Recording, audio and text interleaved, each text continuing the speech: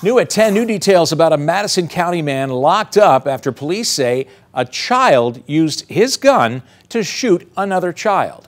34-year-old Clarence Turner is charged with reckless endangerment and being a felon in possession of a gun.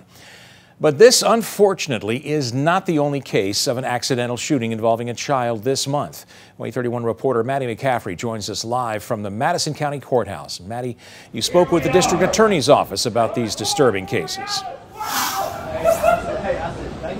Yeah, Dan, I did, and they say that it's very concerning that not one, but two children have accidentally fired a weapon in the past couple weeks. Now, as for the gas station shooting, the DA's office say they want Turner to remain behind bars. Court records revealed Turner served time in a federal prison for a 2012 robbery. He admitted to stealing controlled substances and firing a weapon during the crime. In May of 2015, he was arrested and actually did federal time for pharmacy robbery and discharging a gun during a crime of violence. So under both federal law and Alabama state law, a guy like that is not allowed to have guns anymore. Most recently, in fall 2023, Turner was charged with the robbery and was out on bond up until this week when he was arrested. Committed a robbery, or at least been charged with a robbery, and was on bond for that when this new crime occurred, leaving the gun in the back with the kids. So our office is in the process right now of revoking his bond so he doesn't get out. Clearly, he's a guy that is not listening to the rules anywhere he goes. Chief Trial Attorney at the Madison County DA's office, Tim Douthit, says it is terrifying that children are getting access to guns.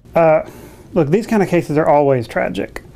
I guess I'm glad people are not intentionally going out and hurting kids, but that almost makes it more tragic when something like this happens. These are avoidable. These are things that a little common sense would go a really long way towards making our communities a lot safer than they could be. Anybody that has a gun knows that it is two things. It is a very valuable tool and very dangerous. And you have to treat it like both of those things. And as of tonight, Turner remains behind bars here in Madison County, and a judge has not yet ruled on the DA's office request to revoke his bond. We'll stay on top of this story for you and share any updates on air and online at WAAYTV.com. I'm live in Huntsville with coverage you can count on. Maddie McCaffrey, WAAY 31 News.